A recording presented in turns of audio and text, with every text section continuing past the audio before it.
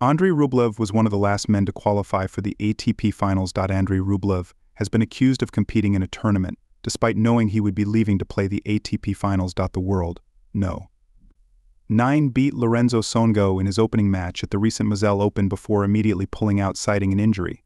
Sonego has now claimed Rublev planned to withdraw all along, and even turned up to the match with his suitcases, claiming his decision was unfair and disrespectful. Rublev took a wild card into the ATP 250 event in Metz so he could fight for one of the last remaining spots at the season-ending championships.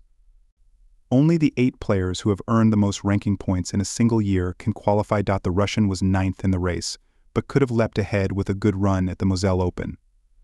However, his standing didn't matter in the end, as Novak Djokovic, who qualified 6th, announced his withdrawal from the ATP Finals. It cemented Rublev's place in Turin. However, he still took to the court in Metz and beat Sonego. Straight after the match, the tournament announced his withdrawal. During his match, Rublev experienced pain, which was confirmed by on-site medical staff who suspected an abdominal injury. He chose to withdraw from the tournament and travel to Turin to follow a treatment and recovery protocol to enhance his chances of competing in the ATP Finals. Organizers wrote on social media. Sonego has now slammed Rublev for pulling out after his match, claiming he robbed him of the opportunity to advance in the tournament if he never intended on playing after his first match. Rublev didn't act very fairly.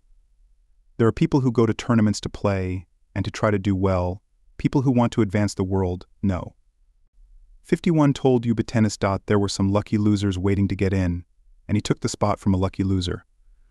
He took away my chance to move forward in the tournament when he already knew he wasn't going to play. It wasn't very fair or respectful toward me. The Italian has also accused his opponent of planning to leave as soon as the match was over, as he arrived at the courts with his luggage so he could head to